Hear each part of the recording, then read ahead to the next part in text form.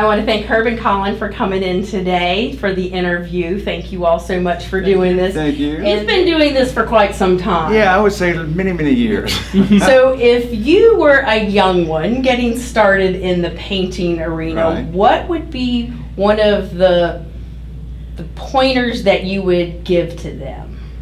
Be honest with yourself.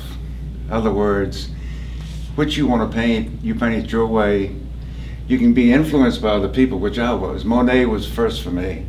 And then Turner, William Turner is where I kind of ended up because I saw an exhibit in DC and I'm going, oh my God, that's a Turner. And so get your influences correct, you know, follow your direction, kind of stay on that, look at your competition, try to be different, and that's all I can say.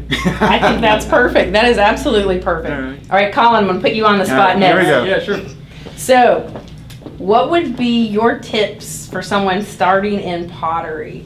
Well, what I can say is when I first started pottery, I mean, the first 2 or 3 years were awful for me. I couldn't even center a piece on the wheel. I had to get my teacher to help center every single thing that I threw. And I just kept going with it. I just love the, at least for this method that I do, I like the contrast of having full control on the wheel and making the form, and then just leaving it up to nature when I fire it in the pit fire. I've had some things turn out great, some things turn out awfully. So Some things just blow up. Yeah. That's the name of the game. Yeah, so I mean, it's really fun. I like being able to, you know, make whatever I want, and it's really nice. But definitely stick with it. I mean, as much as you can, just keep working as hard as you can, because that's the only way. I mean, I know it's cliche to say, but practice really does. Practice make is perfect. practice. Yeah, it does. yeah. It really does. Yep. It's true. So, Herb, back in. Okay, here we go. Okay.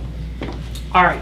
The other thing that I'm going to ask you, because I think I know the answer to this, that we all sort of have our day job that we do, and you are known for decorating, Right. especially at the holidays. Right. I have a team. We do holiday decorations at Christmas for different individuals, our customers, that complete house, some commercial.